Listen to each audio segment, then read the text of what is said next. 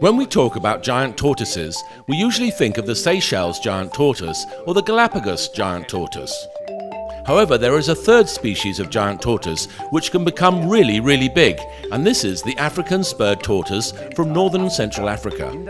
Behind me, you can see some examples of these. The male, especially, can become very heavy, weighing up to 100 kilos. Ours is not that big yet. This one only weighs about 40 kilograms.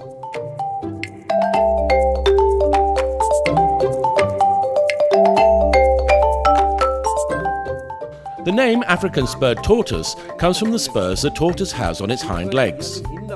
Here you can see them very well, those prongs that stick out.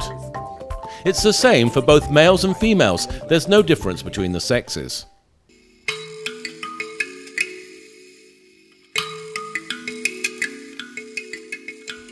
This tortoise here is a female. We can't disturb her right now because she's busy digging a hole to lay her eggs.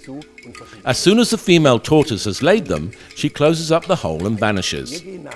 These tortoises don't provide care for their offspring, and this means that we will come back later to dig up her eggs and put them into an incubator, where we keep them for 120 days until the young tortoises hatch. Our group of African spurred tortoises consists of 10 animals, 2 males and 8 females, and they've already had babies quite a few times. This one is our youngest. She's about 1 year old. And this is our oldest. He is probably more than 20 years old.